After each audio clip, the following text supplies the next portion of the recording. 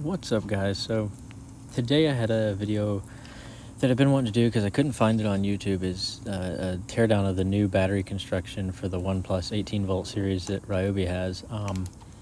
Basically, I could tell they'd changed kind of the structure of it, but I couldn't find anybody that had actually taken it apart, so I got my hand on one.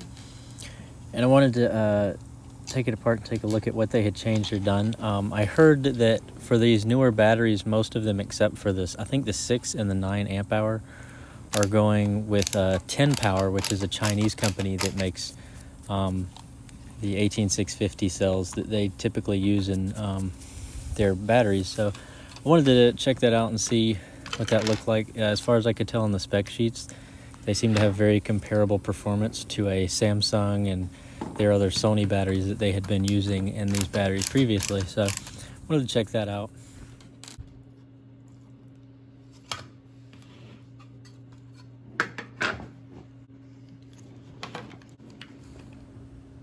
So here I was looking, and I noticed the design change seems to be that the cells are almost in a unibody. So rather than having a housing that it actually sits in, like this old Ryobi battery you're seeing, where the battery actually goes down into a little shell that then gets clamped over by that top gray piece, it seems to be more of a unibody, and that would probably save them money in terms of just having less parts. And those little silicon green things you see there seem to be either vibration absorption or thermal expansion kind of thing for the cells.